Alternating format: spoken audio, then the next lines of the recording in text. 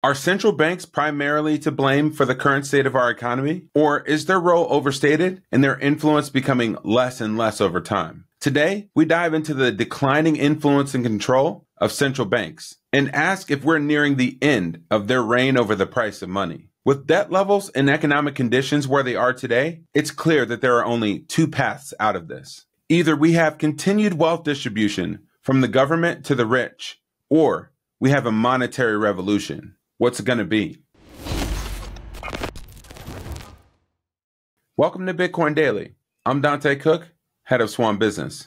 On a day like today, where there's literally no news out there in the Bitcoin space, one thing that Bitcoiners do is they educate themselves. The level of your conviction rises to the level of your education.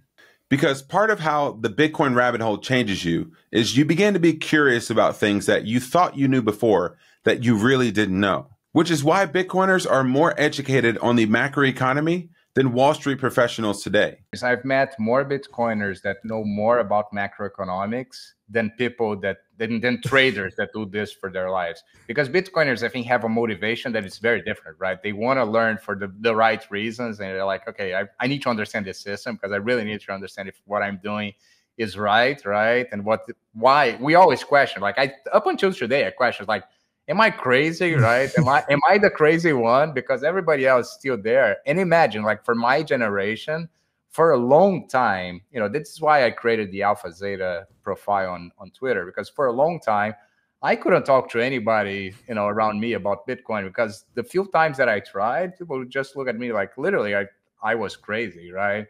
And I remember telling people back in the day, saying, listen, this asset is going to become really important. It's going to be the subject of presidential debates. And people would look at me like, what are you smoking? And here we are, right? One of the things that I like to do on days like today is zoom out and continue to try to learn how the larger monetary system works. One of my go-tos for trying to understand the mechanics of the Fed and how the government money printing system works is Joseph Wang, aka Fed Guy. In a recent post, he highlighted that the CBO is projecting the majority of government deficits to come from interest expense, which led me to ask some questions that I've been hearing from Lynn Alden recently, where she's been talking a lot about fiscal dominance. My go-to to learn about how the Fed, central banking, money printing, as well as monetary technology and how it's evolved over time work is Lynn Alden. Obviously, if you haven't read her book, Broken Money, I would encourage you to do that. It's 500 pages long, but it's a simplified breakdown of how money has evolved and how the roles of governments and central banks have changed over time as money has evolved. In her latest interview with Peter McCormick on What Bitcoin Did, she talks about how the Fed is blamed for a lot of the problems that we have in today's society. But in a world where they're so commingled with the government, are they able to actually operate independently? Or is someone like Jerome Powell just dealing with a mess that was created long before he came into the chair? I want to talk to you a bit about central banks because there have been kind of growing, almost like a growing legitimacy behind the idea of not having a central bank, not having the Fed. Whereas before it felt like a radical kind of fringe idea. Yeah. It's not just Ron Paul. It's not just the Libertarian Party. I think, wasn't there even, one senator, didn't a senator put in a bill recently suggesting ending the Fed? Yeah. It's one of those things that won't pass, but it's a signaling mechanism. And it just kind of shows more people are kind of fed up, for lack of a better word. Rightly fed up? I think so. But I think, there are a lot of things that are blamed on the Fed that are not necessarily directly the Fed's fault. The way I've been phrasing it lately is because of fiscal dominance, central banks kind of find themselves more restricted than normal. It's hard to be truly independent when debts and deficits on the public sector are so big. But I think it's one of those things where you can see why they wanted a central bank. But I think it's kind of unique to a specific time period of technology. So, and one of the things emphasized in the book, Broken Money, is kind of pre-telegraph, everything was analog. Everything moved at the speed of analog. And so even though we had banking, we didn't really have fast banking. You could only move around ledgers as quickly as you can physically go someplace. But ever since we invented the telegraph and then telephone and all this kind of range of technologies, now money's going around super fast, but we still couldn't do settlement quickly. So we kind of had to have someone abstract a lot of that for us. And it was kind of prone toward centralization. I think that's really kind of why the same model took hold everywhere. But I think that as we leave that era, as we actually now have ways to do fast settlement, basically payments and settlements that can't be reversed, it starts to kind of show that maybe you actually don't even need a central bank. It's becoming clear that their role in maintaining their two mandates, which is price stability and jobs, is becoming a little bit more muddy and murky. Now, they primarily exist to manipulate the cost of money for the federal government in future payments. They simply are just a massive buyer of government debts, which continue to spiral out of control. The CBO, or the Congressional Budget Office for the United States government, projects that the amount of treasuries that the Fed will hold is expected to double from 4.4 trillion to 9.2 trillion by 2034. But there are estimates that that number is undershot and will significantly outpace that. Now, that's not to say that central banks are not without blame. They have, in cases like 2020 to where we are now, manipulated interest rates so much that the wealth distribution for the rich and the 1%, or the wealthiest people, have created situations where the 1% now own more wealth than the entire middle class.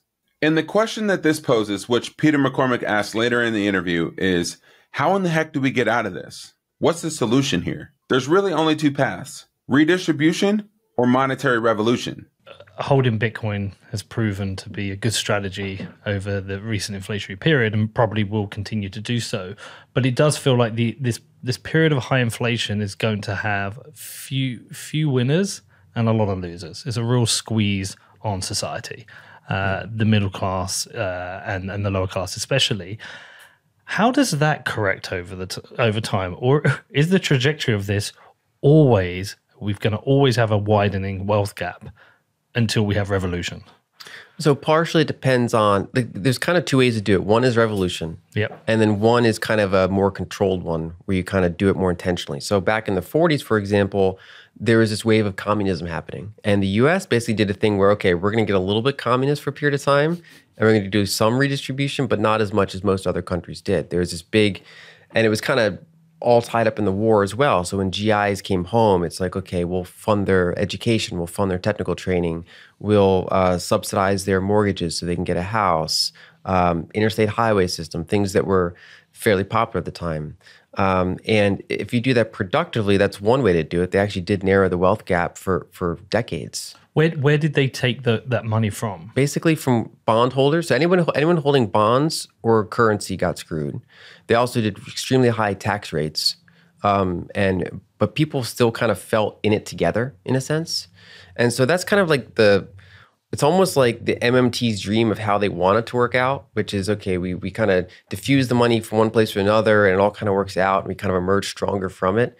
But the problem is for every one of those stories, there's 10 stories where it goes completely off the rails and you get more of an Argentina or any number of other things where you start distributing and then it just kind of keeps spiraling. And people realize, if you can do that, why not just keep doing it again and again and again? And it's very hard to do it a little bit. There's camps out there like MMTers who believe that redistribution works over time, but inevitably they create more charts like this. This chart shows that for Nigeria, Turkey, India, Pakistan, Brazil, Bangladesh, Russia, and Mexico, their currencies have experienced a 45% devaluation over just 4 years. This is the result of excessive money printing. Debt continues to explode. As we talked about a few episodes ago, that worldwide debt has now gone above $315 trillion. The United States has over $35 trillion in debt alone and is expected to be between 50 and 70 trillion by 2034. Debt isn't bad in every situation, especially when it's used to create different things that benefit everybody. For example, debt that the United States government created in the early to mid 1900s to develop the infrastructure that we have now for our utilities, for our water systems, for our roads and highways was an incredibly productive use of debt, which has created lots of flourishing, our industrial system that we have today, and the transportation that allows us to have commerce flow easily from different places throughout the country.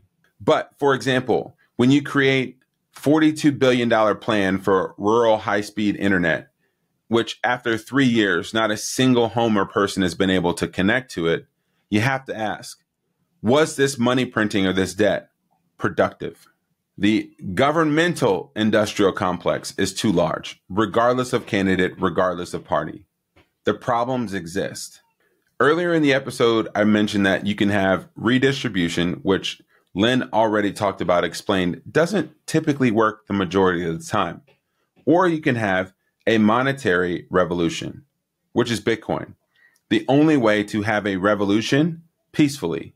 Bitcoin is the only viable solution today to separate money from the state, which has grown too big and has grown without rules or accountability. It provides equal opportunity for any and everyone who's able to save their excess productivity into this solution. You can opt out and join the peaceful monetary revolution by downloading the Swan mobile app, where the next $10,000 in Bitcoin purchases will be without fees. And lastly, on a slow day like today, if this episode wasn't enough, I would encourage you to continue to try to educate yourself. One way that you can do that is by checking out our latest Swan Signal Live by senior research analysts at Swan, Sam Callahan and Ben BTC Sessions, literally the two greatest educators in our space. They did a live conversation talking about Bitcoin education globally. You don't want to miss it. If you're interested, the link is in the show notes. And with that, we're signing off for today. This is Dante Cook with Swan.com. Happy stacking.